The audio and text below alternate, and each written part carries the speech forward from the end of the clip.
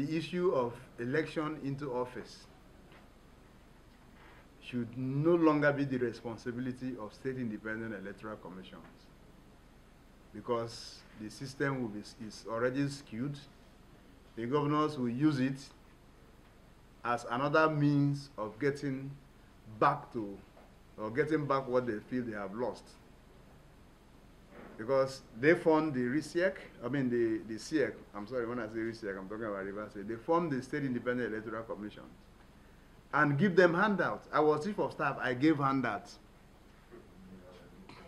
I gave. Elections could be written inside chief of staff's office. It was done so in my time.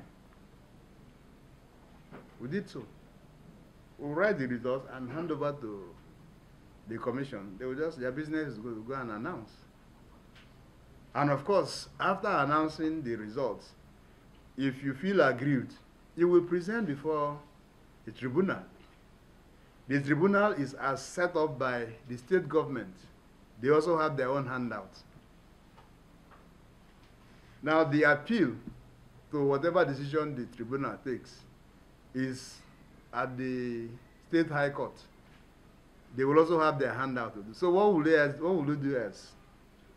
You will accept your fate. And it is the reason why in all states where they have conducted election, all the positions were won by the governor's own party. Does that suggest democracy? It doesn't. So we're also using this opportunity to plead with the National Assembly to immediately, either by resolution or howsoever, remove the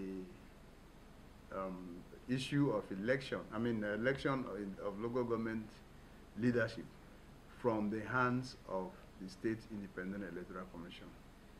Let Inec,